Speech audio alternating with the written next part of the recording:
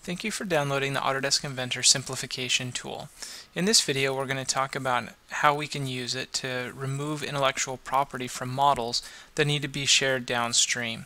So in this particular example we have a hoist, and the front end of the hoist has a lot of gears and a lot of detail, and that front housing we want to be able to share that particular housing with full level of detail on the outside, but remove all the intellectual property on the inside. And then we'll take a look at how we can do that for the entire assembly if we wanted to do that for share the entire assembly.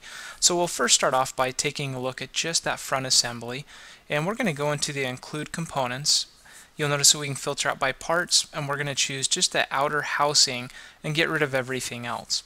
So now that all the gears and everything are turned off, we don't necessarily want to create bounding boxes or envelopes around these components. We want to keep the exterior full level of detail. So we're just going to save this off or export it as a part file. And just to be able to see the interior, we can do a section through here. You can see there's a lot of detail. If we're sharing this with somebody, we may want to reduce or remove all that intellectual property. So it may not be to lighten it up so much, but more to remove all the intellectual property for downstream consumption. So we're going to cap holes, and we could do this automatically and have it just detect holes of certain sizes, but we can also come in and choose particular faces that we can use to cap holes and then fill in everything else. So let's do that section one more time, and you'll notice that it's completely filled in. So I didn't have to do anything more than that. So if I wanted to share this subassembly with somebody, I could just select a couple of faces to cap the holes, simplify it, remove all the intellectual property, and then send it out. Well, coming back to the overall assembly, we may want to share something like this and remove certain parts of the intellectual property or simplify some of the geometry. So to do that, we're first going to choose the things that we want to keep, and then we'll be able to see the things that we're going to get rid of before we actually do that. So you'll notice we have in our include components, we can come around and choose the components that we're interested in keeping. We can change the selection priority to part level and grab all the things that we're interested in, and then we can toggle back and forth to see things that are excluded that will go away and things that are included. And I can highlight and pick things that will toggle them from excluded to included just by picking those. So it's a very easy way to visually see what you're going to keep and what you're going to get rid of.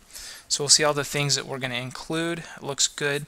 So let's move forward and start simplifying some of this geometry. A great way to simplify geometry even more is we have the ability to create envelopes off of geometry, and I can use bounding boxes or cylinders. So I can select the cylinder, pick the part that I want to swap out for a cylinder. We'll do it on both sides. You'll notice that it automatically sizes to that component. You can drag the size of that if you want to adjust it. In this case, we're going to grab a thick back plate there, turn it into just a box, and we'll do that with the front as well. You also have options to specify if there are occurrences that you can replace the occurrences as well.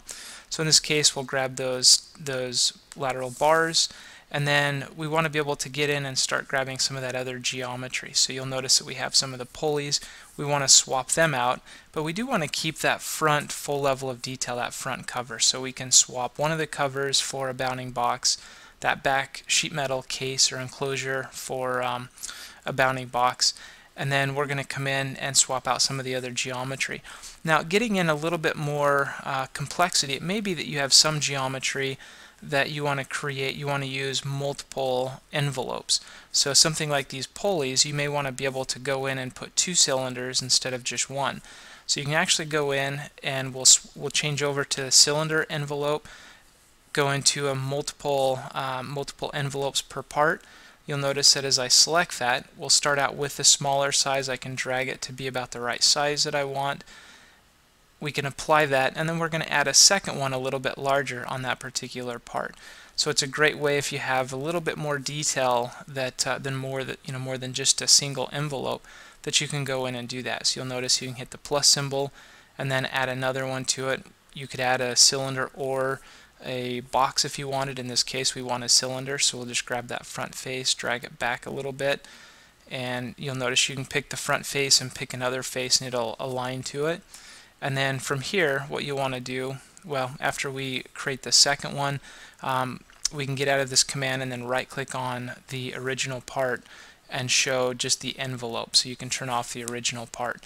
You will notice also that these are occurrences, so what I do to one happens to all of those occurrences, so I'm able to simplify all of the geometry there. So you'll notice much the same workflow. We've got some gears here and we can go through and clean that up. You could use in the next step you could use the cap hole tool to remove some of those gears manually, but this is a great way to just automatically in some of the geometry that's not really necessary here. And then with that, if we wanted to get rid of those internal components, the existing components, we could pick them, right click, and turn off the non-envelope components, but in this case we'll leave them on.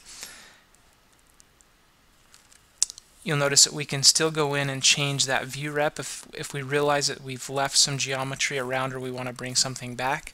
We can easily do that. Just go back and edit the view rep. One of the things we're trying to provide here is a very fluid workflow that allows you to jump back and forth easily and not have to worry about doing something all in one step. So you can move forward a little bit, turn certain things on and off, start swapping out bounding boxes. If you need to go back and turn other things on and off, you can do that. So it's fairly flexible in being able to do that. So once we're done, we want to save this out as a single part file.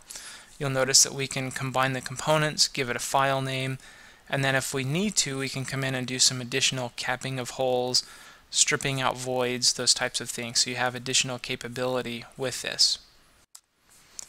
So now we can see the saved model here.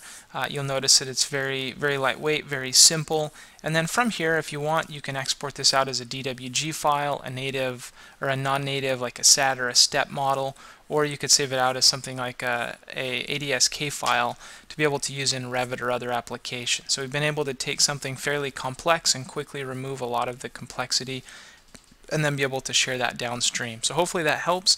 We'd love to hear feedback on ways that you'd like to use this and any feedback that certain things that you would like to see work a different way.